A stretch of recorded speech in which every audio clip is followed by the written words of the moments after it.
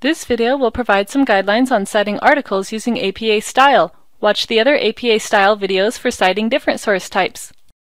Citing articles is similar to citing books, except you need a little bit more information. In addition to the author and date of publication, you need the article title, journal title, volume and issue number if applicable, the page range of the article, and the digital object identifier, known as the DOI.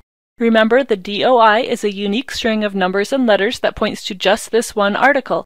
Here are a few examples of DOIs from various articles. If there truly is no DOI, you can just leave it off, but most modern scholarly articles will have one, so look around for it. Let's take a look at an example article. The journal and article titles are listed near the top of the page, but don't be confused by the name of the database that provides the article to us. We don't use that. We can also see the volume, issue, date of publication, and page range of the article. Under the article title, we have the names of both authors. The last thing you'll want to look for is the DOI, which will be a long string of numbers and sometimes letters, but it should clearly say DOI somewhere.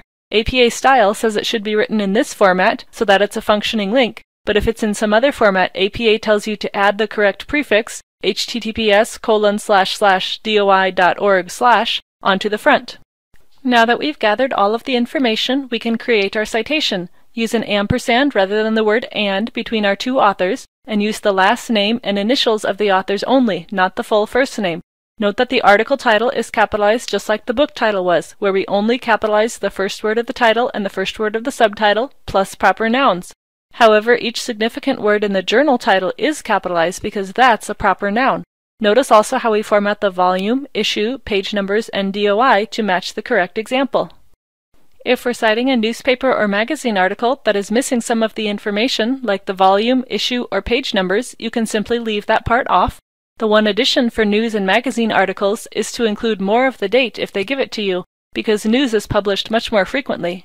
If you're accessing a news article from the free web somewhere, there is usually no DOI, but just like we did for ebooks, you can include a stable web page URL at the end if it's a freely accessible URL that will resolve for another reader.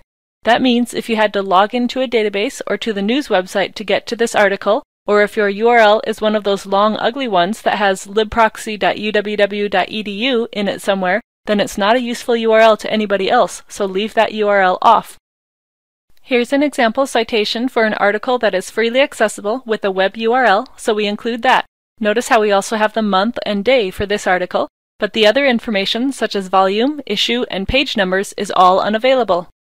This page contains some other useful sources and good examples you might want to check out if you get stuck as you're creating your citations. Don't hesitate to contact the library with any questions about citation. We're happy to help.